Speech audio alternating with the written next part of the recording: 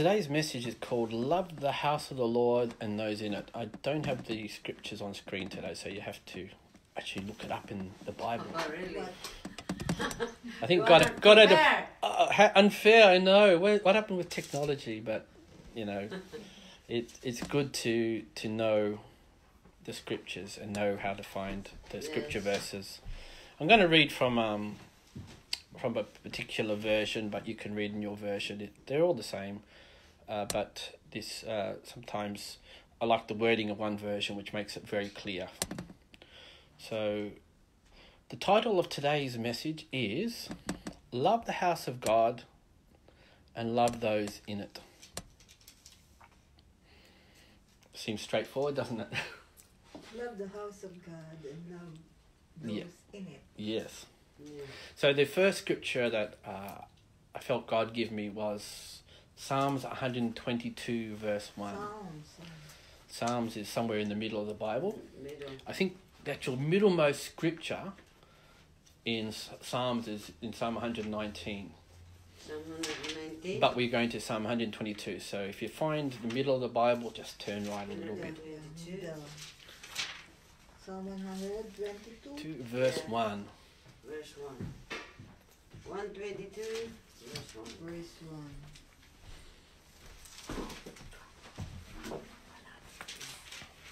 122. Psalm. Psalm 122 verse 1. Yep.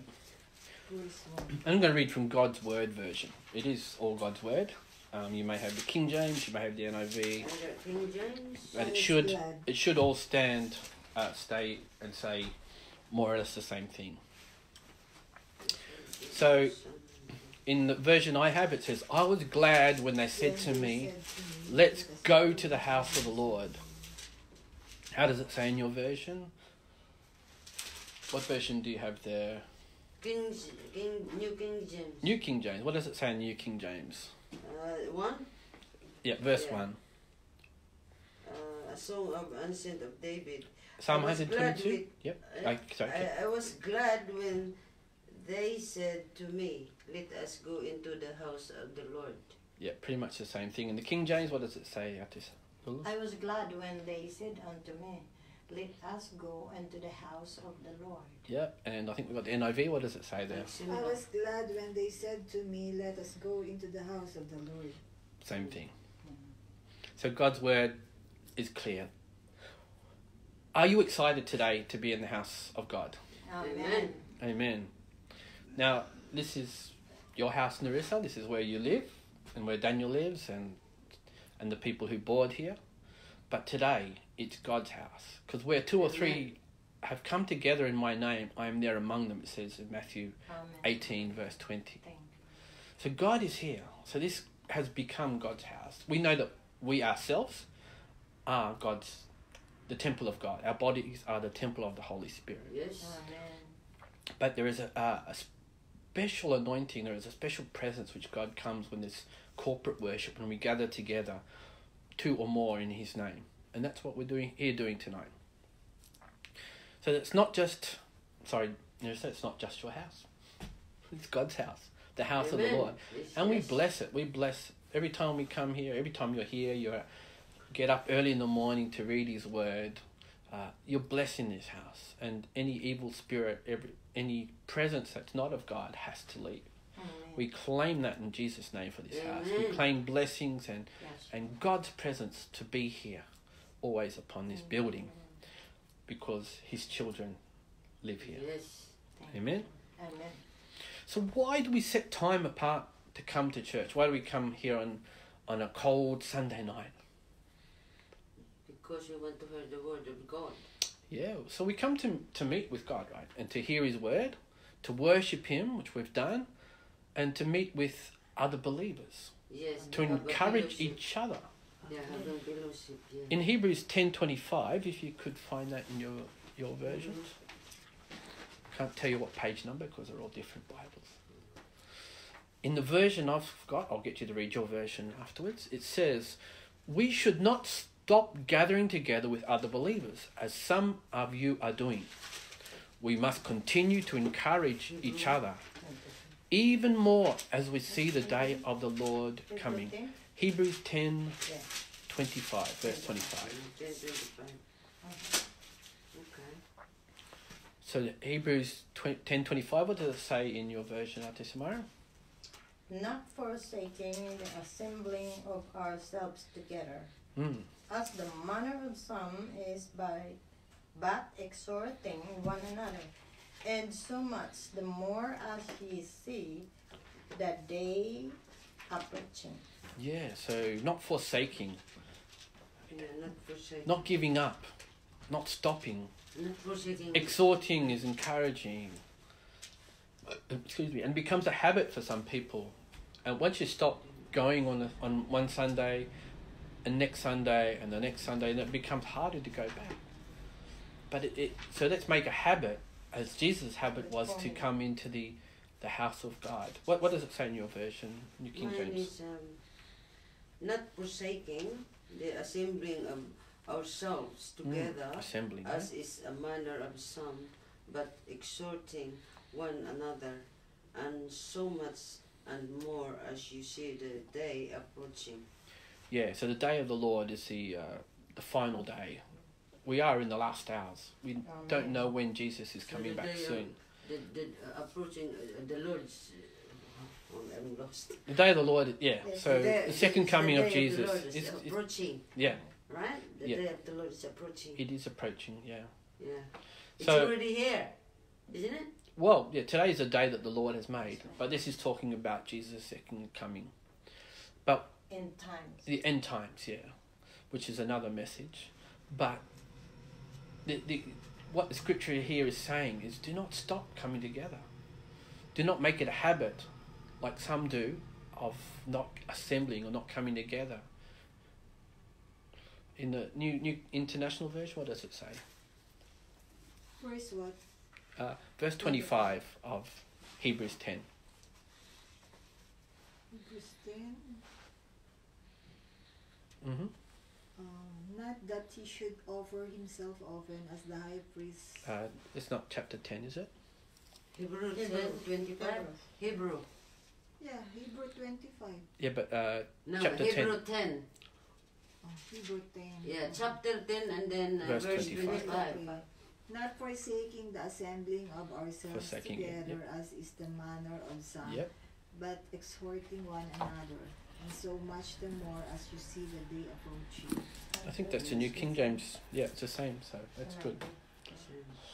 But it still says the same thing: not forsaking, not giving up, the coming or the assembling of, or gathering together. What we're doing here today, Yeah. because we are a family. If we have been born again, Yes. and are now children of God, we are a family. Yes. Amen.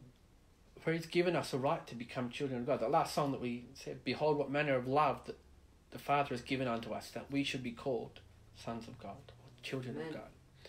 Church is not just a social group or club. We often have great food here and we have a good time of fellowship afterwards. Yes. But it's more than just a social group or club. It is a family of believers. We all belong to this family, and God wants to adopt more into His family here. 1 Peter 2:17 says, "Honor everyone, love the family of believers, and have a respectful fear of God." So the family of believers is what we're called first and foremost to love. That's why we come here. It's good to meet old friends, but it's not a social club. We can go and meet them at the house, have a bit of karaoke, we can do all that.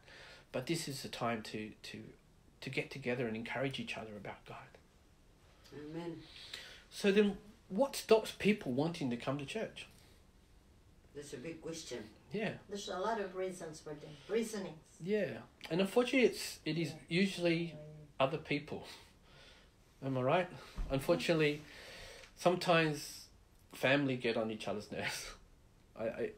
You'll have that member of our family that when we get together at Christmas or get together as a family, we go, "Oh no, Uncle Thomas," and I'm just plucking a name out of the air. But sometimes we don't realise that, and we talked about this in the Bible study on Friday night, we don't realise that how we are makes other people feel. Yeah. Hebrews 12, if you just turn over a couple of pages, find verse 14 to 15. Hebrews 10. Go up to Hebrews 12 now. 12. Chapter 12. Verse 14 and 15. 14. If you could read it in your version, Atilulu, please. Follow peace with all men, and holiness, without which no man shall see the Lord. 14 and 15. 14 and 15. Looking diligently, lest any Verse man 10. fail of the grace of God, lest any wrath of bitterness is bringing up trouble you, and thereby many be defiled. Okay. Lest there, that's Just, it. yeah, up to 15. Okay. Yep. So chapter 12. Have you got chapter 12 there, or are you still on chapter 10? 12. Otherwise, yeah, we'll get Narissa to read chapter it. 12, Verse 14 and 15. Hebrews chapter 12, 14 and 15. Yes. Pursue peace with Pursue all peace. people, Yeah. and holiness, without which no one will see the Lord. Looking carefully, lest anyone fall short of the grace of God, lest any root of bitterness springing up cause trouble, and by this many become defiled. Yeah. So bitterness is a awful thing. When Yes. we get hurt, the worst thing we can do is hold on to that anger and let it become bitterness. But I love pursue peace. In this version that I've got, it says, try to live peacefully with everyone, and try to live holy lives. Because if you don't, you will not see the Lord. Amen. Make sure that everyone has kindness from God, so that bitterness doesn't take root and grow up to cause trouble that corrupts or defiles many. Bitterness is we can see when people are bitter. It actually changes their features. Yes. Have you noticed it? The faces become grim, and they look angry all the time. And, Yes. and some, unfortunately, usually some older people that have been hurt, you see it and your heart cries out for them, because you want them to let go of this. But it's also in younger people too. Can you think of someone that's hurt you that you never want to see again? Sometimes. Yeah. But if you forgive, Yeah, so we need to forgive. Just because we forgive doesn't mean we have to be their best friends and buddies. But if they're sometimes Christians hurt Christians, mean on purpose or not on purpose. But we are God's family, so we need to forgive and not let that root of bitterness grow. Yes. We need to chop it up. We need to get rid of it, and that's notice how it links that to being holy. In the same 2 verses, it talks about being holy and not letting bitterness grow. That anger can actually take away that peace, or that peace with everyone else, but also with God. Does that make sense? I'm not angry anymore. Amen. Amen. Amen. Hallelujah. Before very angry all the time, but now no, never get angry anymore. Yeah. Praise the the Lord. Lord. So Hallelujah. our goal, praise God for that. Our goal is to make this place, God's house here, Yes. welcoming and safe for Yes. visitors to come Amen. to God and become part of His family. So to do that, we need to love and forgive. We may not see the people that have hurt us come here. They may come here. They're welcome to come here. What if they come here? Are we going to reject them and say, you don't belong here, Yes. you hurt me? Or are we going to love them and forgive them? You forgive them. You Yeah. accept them. And not a false love. Oh, God bless you. Yeah. In That's hypocrite. yeah. That's it. So- Fail.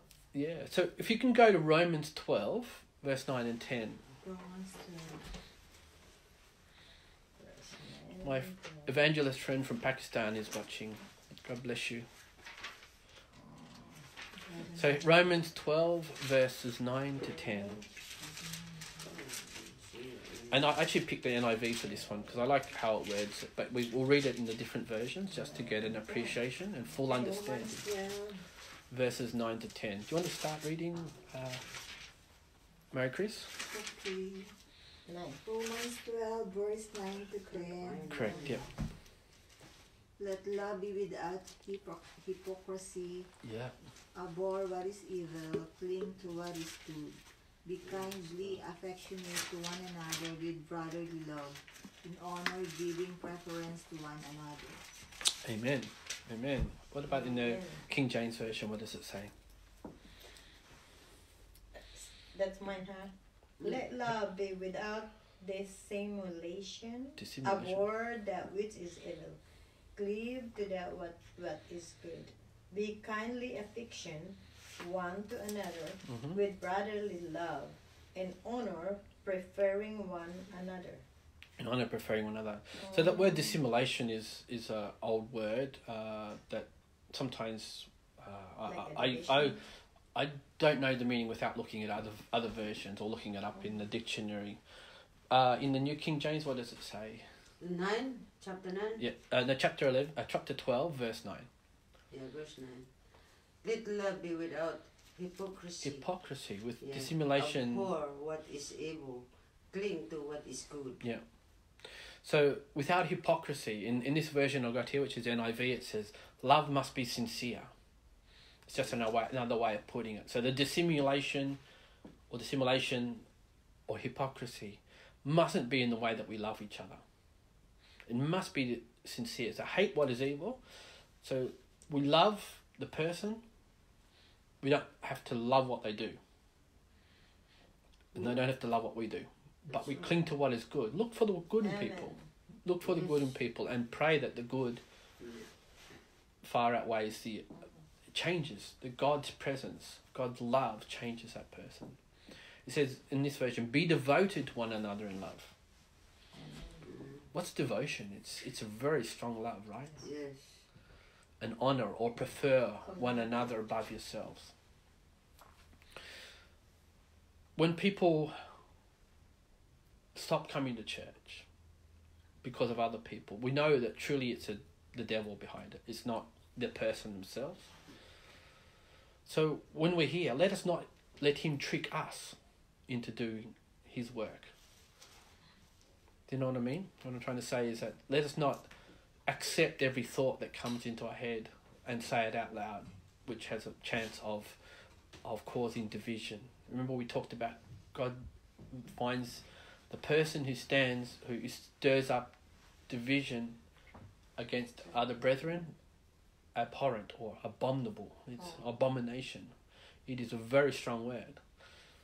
We don't want to be that person. We don't want to let that happen in our family. And so we want to love each other. And let's not do the devil's work for him. He's got plenty of people and demons to do that. But let us do God's work. Let us work in love. God's language here is love. So sometimes we've got to think before we speak, right? And speak words of life, not words that bring distraction or hurt. We're human. Sometimes we'll say things that other people will take wrong, and it's not intentional. So we should also not be easily offended. Ephesians 4:29-32 is a wonderful passage that God spoke to me early in my Christian life of knowing him. In this version, I'll read it out and then I'll get you to read it out in your versions. It says, don't say anything that would hurt another person. Excuse me, what? So Ephesians 4:29-32. Don't say anything, it says, that would hurt another person.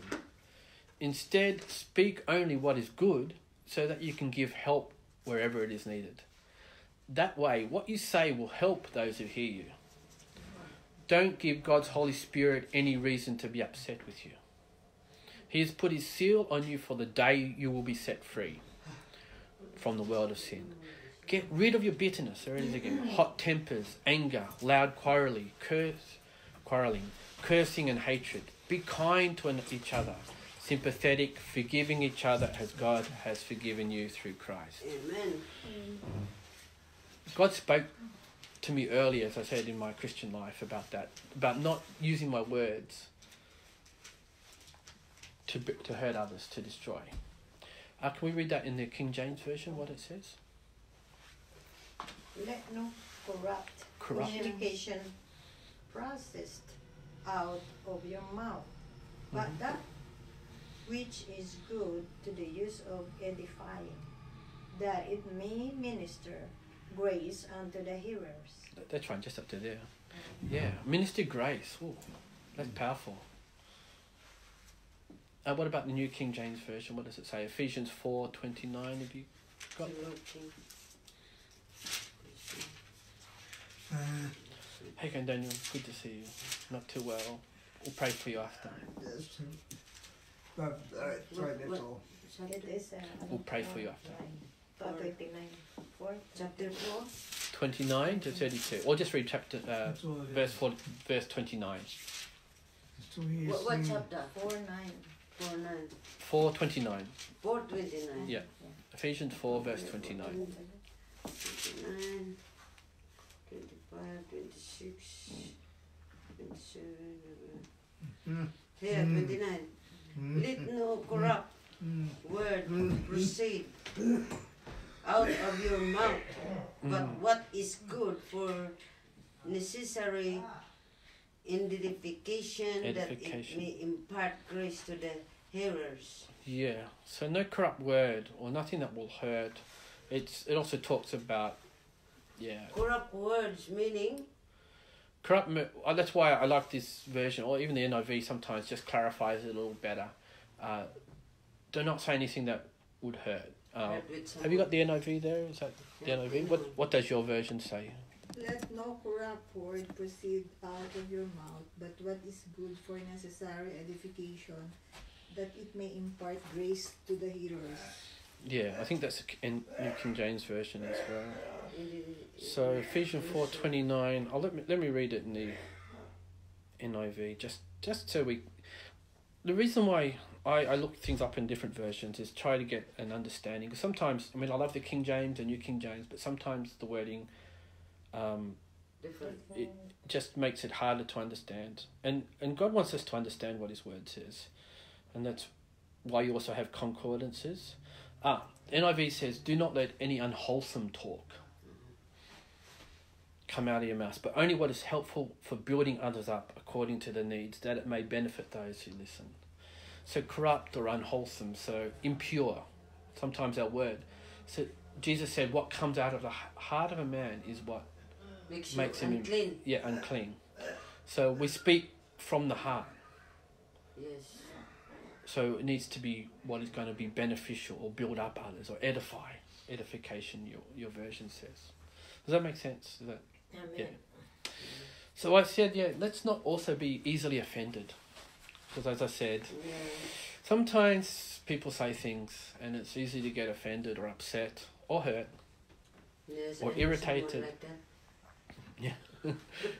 Also, let's not be proud, not selfish, Yes. not amen. hold grudges, Yes. and not looking at anyone Yes. or looking at. I like that when you're pointing one finger at someone else, there's three fingers pointing at you, right? You have to look the mirror first for yourself. Correct. So love God and love others. 1 Corinthians, the chapter on love. If we could, do you want to read that from the 1 Corinthians 13, verses 4 to 7?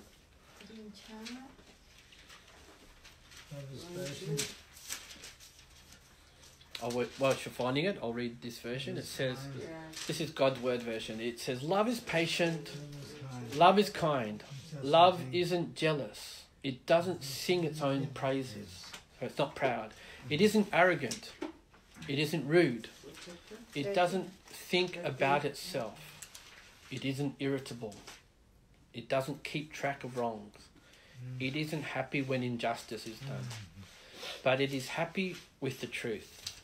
Love never stops being patient, never stops believing, never stops hoping, never gives up. So, and verse 13 says, for these three things remain, faith, hope and love, but the greatest or the best of these is love. And 14 verse 1 says, pursue love. So let's read that in the King James. 13 verses 4 to 7. 4 to 7. Yep. Okay. 1 Corinthians 13. 13, verse 4. Love suffers long and is kind. Love does not envy. Love does not parade itself. It's not puffed up. Does not behave rudely. Does not seek its own. Is not provoke. Thinks no evil. Does not rejoice in iniquity, but rejoices in the truth. Bears all things, believes all things, hopes all things, endures all things. And read verse 13. Verse 13 as well, please. 13? Yeah, please. Okay, 13. The end. Yeah. And now abide faith, hope, love, these three. But the greatest of these is love. The greatest of these is love. Yeah. These three things remain. I love this. Tells us what love is and what love isn't. So long suffering means patient, perseverant. Love is kind. Love doesn't envy or is not envious. Isn't jealous. Yeah. It's not puffed up, proud or arrogant. Does not. In this version, it says sing its own praises. We've all met those people that you meet them and say, oh, look, this is what I've done. This is my resume. I used to be on the Hillsong team. I've recorded with Hillsong. I've recorded with Canzion in Central America, and I use it. That's me. Yeah, and that's not God. That's not love. No. Love just humbly says, look here, I can play, I can sing. He's boasting himself. Yeah, love doesn't boast. No. God's love isn't like that. It's not like that. So when we speak with love to others, let's try and capture this and internalize this, God's love. Amen. So when it comes out, we're just speaking words that build others up and say, wow, yeah. You look amazing today, Dan. You look really nice and warm, I like that scarf, I really see God doing his work in you. Since we started this church, that I really see changes happening. And change can be slow, but I really sense God really doing something in your life. And I'm not just saying that because of the sermon. These are words from the heart for you, brother. I can't really hear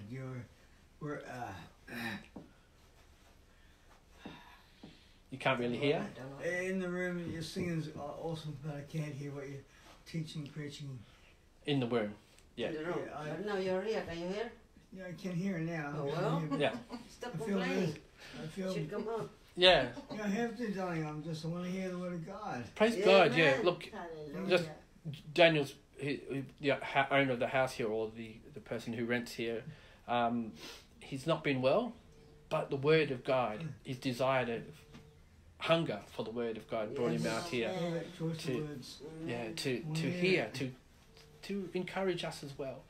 So praise God. Let's pray now, and we'll pray that God's word and his love would inhabit us and come out of us as we build others up and speak words of life. Father, we thank you for this word, this encouragement, Lord, to love your house and love the people in it, Lord God. Lord, let us be a safe place, a place where people can come and feel welcome. Lord, let us reach out, Lord God, in love and bring people who need to feel your love, Lord. Yeah. Lord, we thank you for your word tonight. Thank you for speaking to us and encouraging us, for your word of life.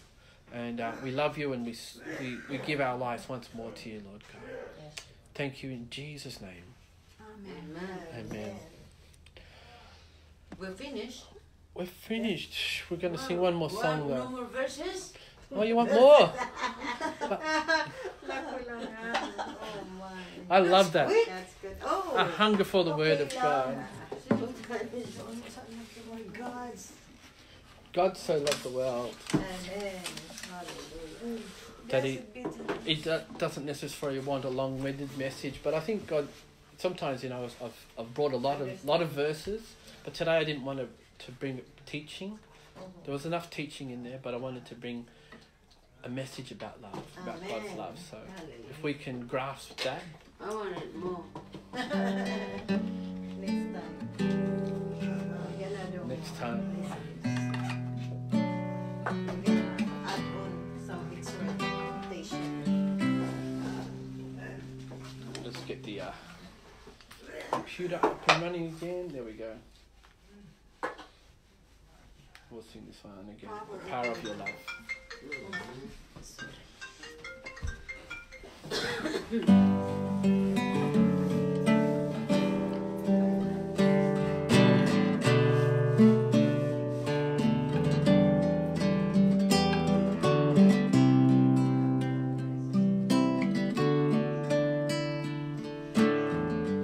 Lord, I come to you. Let my heart be changed, renewed, flowing from the grace, burn of found in you. Lord, I've come to know. Lord, I've come to know the weaknesses I see in me will be stripped away by the power of your love. Hold me close, let your love surround me. Bring me near, draw me to your side. And as I wait, I'll rise up like eagle, and I will fall with you. Your spirit leads me on, the power of your love. Verse 2, Lord, unveil my eyes. Lord, unveil my eyes. Let me see you face to face. I need the knowledge of your love as you live in me. Lord, renew my mind. Lord, renew my mind as your will unfolds in my life, living every day by the power of your love. Hold me close, hold me close, and let your love surround me and bring me near, so draw me to your side. And as I wait, I'll rise up like eagle, and I will soar with you. Your spirit leads me on, the power of your love, and I will soar. And I will soar with you. Your spirit leads me on. The power of your love. And I will soar. And I will soar with you. Your spirit leads me on. And the power of your love. Amen. Thank you very much. God bless you. And if you're watching online and you need a place that you can call home, that you feel safe and feel loved, would like to invite you, contact me on Facebook and I'll give you the address that you can come 6:30 p.m. on Sunday night in Doonside. Yes. And if you're somewhere else in the world, then we'll try and find a place for you as well where you can come and fellowship or go and fellowship with other people that are going to encourage you and speak words of life into you. God bless you, and may you know the truth, because the truth will set you free. And Jesus Christ died for you and me. Amen. Amen. God bless you.